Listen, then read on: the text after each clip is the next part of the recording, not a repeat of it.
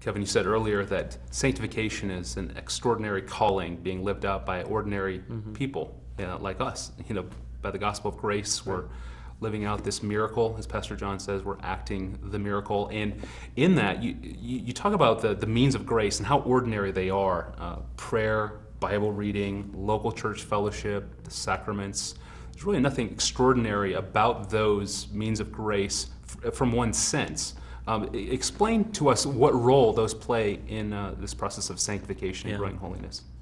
And they're even called traditionally the ordinary means of grace.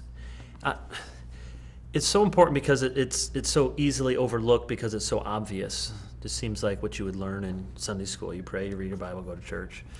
And then the sacraments we sometimes don't think of. But if someone reads the book, or if someone's listening to this, or someone just in their own life is saying, okay, I'm convinced of the importance of holiness, what do I do? What are the steps to live out this grace?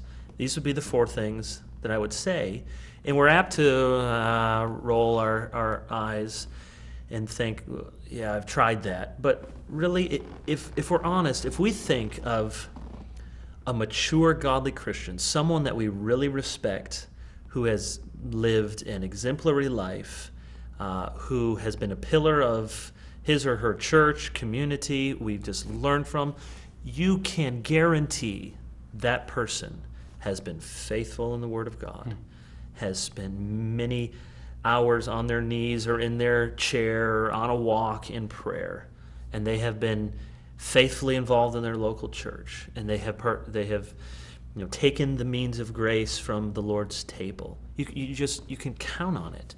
And yet we can easily scoff it and think there must be something else. There must be some secret. There must be some shortcut. But there isn't, because holiness is pursuing a person. And how will you know and have communion with this person except in His Word, where God manifests Himself, or in prayer, where the Puritans would say you have friendly converse with God, or in your local fellowship. I was really struck and used this line from John Owen as he was talking about communion with God and local church.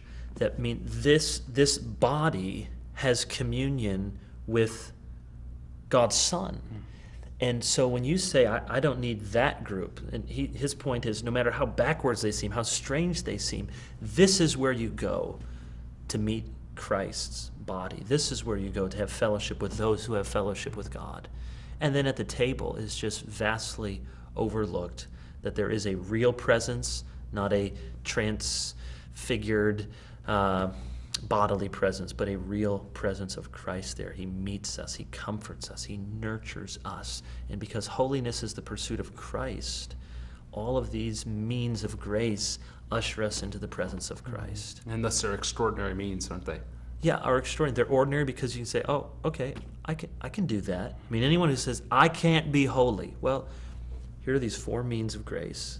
Can you pursue those? Well, I guess. And the fact of the matter is, we just don't often try them, or try them very well or very long, and then we give up. But to continue with these ordinary means will, I think, yield extraordinary results.